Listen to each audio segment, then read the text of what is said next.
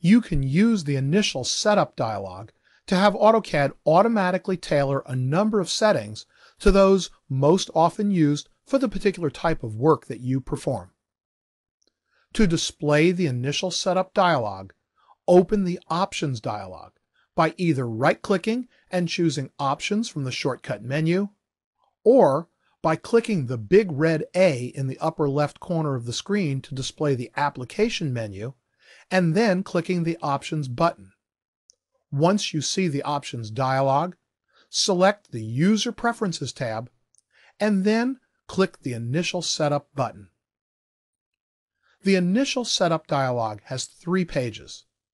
On the first page, you can select the industry that most closely describes the type of work that you will do using AutoCAD.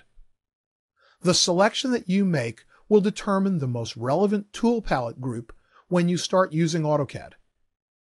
Of course, like many features in AutoCAD, you can always come back later and change your selection or customize the tool palette or other interface components. After choosing your industry, click the Next button. On the second page of the initial setup dialog, you can choose to have AutoCAD create an additional workspace tailored to the type of work you do using AutoCAD. A workspace organizes task-based tools in the user interface, such as the ribbon bar and the tool palette, so that they are readily available when you're using AutoCAD. By default, AutoCAD has 4 workspaces.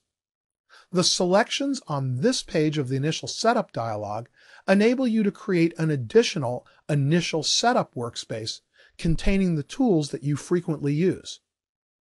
As you move your cursor over these 4 selections, you will see a preview of the tools that will be included in the custom initial setup workspace. You can choose to enable any or all of these tools by selecting the adjacent checkbox. Once in AutoCAD, you can easily switch between workspaces using the workspace switching tools. You can also use tools in AutoCAD to further customize workspaces. After you have chosen the desired workspaces, click Next.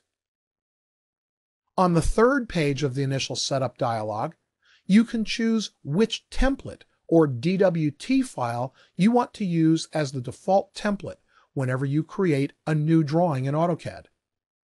Template files enable you to start new drawings with many existing settings, such as drawing units and layers, already predetermined.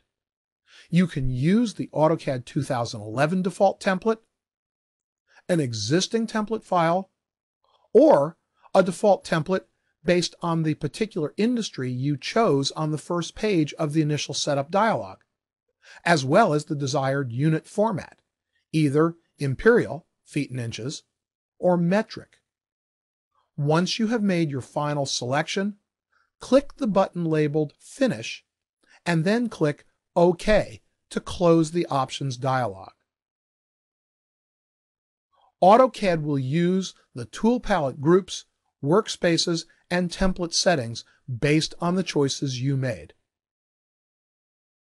Again, remember that you can always customize any of these settings.